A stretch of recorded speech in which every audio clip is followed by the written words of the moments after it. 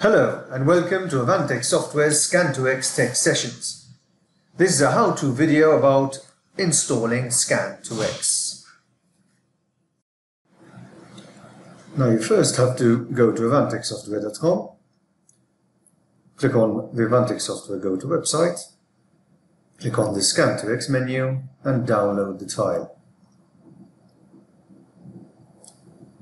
Here you'll have to scroll down and you can fill in the registration information. Once you've filled in your registration information, you can register for a 60-day trial and you will be sent an email with your license key, as you have here. And then you can click here to download the file, which suggests that you save it and then you can open it. Now sometimes you will be prompted by Windows Defender to acknowledge that you need to run this file since it's a new file, it hasn't seen before. Once you've said run anyway, you can say next. You then can review the end user license agreement, click on I accept the terms and click on next. It then discusses the prerequisites such as SQL Server and PC prerequisites. Next. Again, you can review the folder and change it if you wish for the installation, and then you click on the Install button.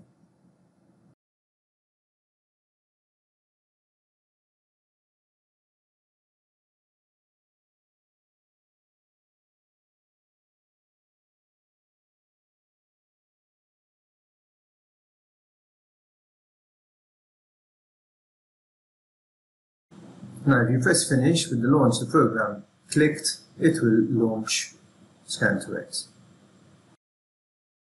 When you first run Scan2x, it obviously needs to find the SQL database that you're going to be using. So it will act as though the connection has been lost, but in actual fact, it's going to now ask you to choose your SQL Server settings. Now, depending on whether you have already installed SQL Server or not, you have two choices at this point. If you already have SQL Server installed, then you just need to verify the server name, the database and username, and put in the password of the relevant SQL Server account. If you haven't installed a SQL database, then you would first have to install a local instance of Microsoft SQL Server Express before you enter the relevant credentials that you need to put in. Now if you click Save, it will tell you that it did not find the database and therefore it will create it. Obviously, if the database did exist, it would just connect to the existing database. It will then ask you to create an admin account. So you need to give it your email address and a PIN. You choose whichever PIN you like, and that will then be entered for you to log in with. Must be a 4-digit PIN. Once you save, it confirms the details, and you say continue, and it will verify the database schema and get ready for you to do your first login.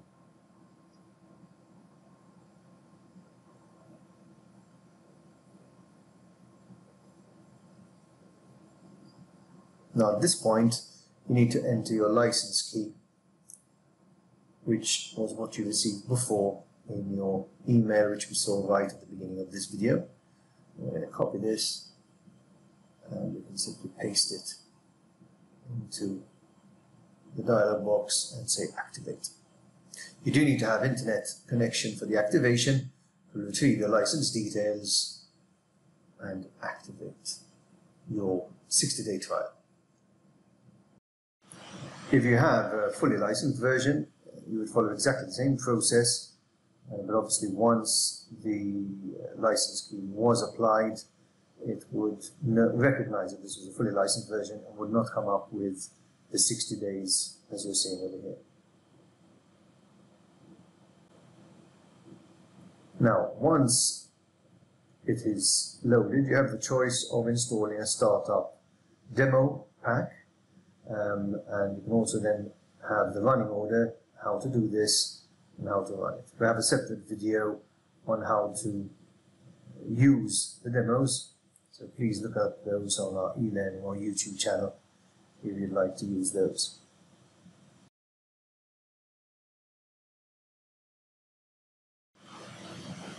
We can now proceed to log in for the first time, so we use admin and the PIN which it asked us for during the installation.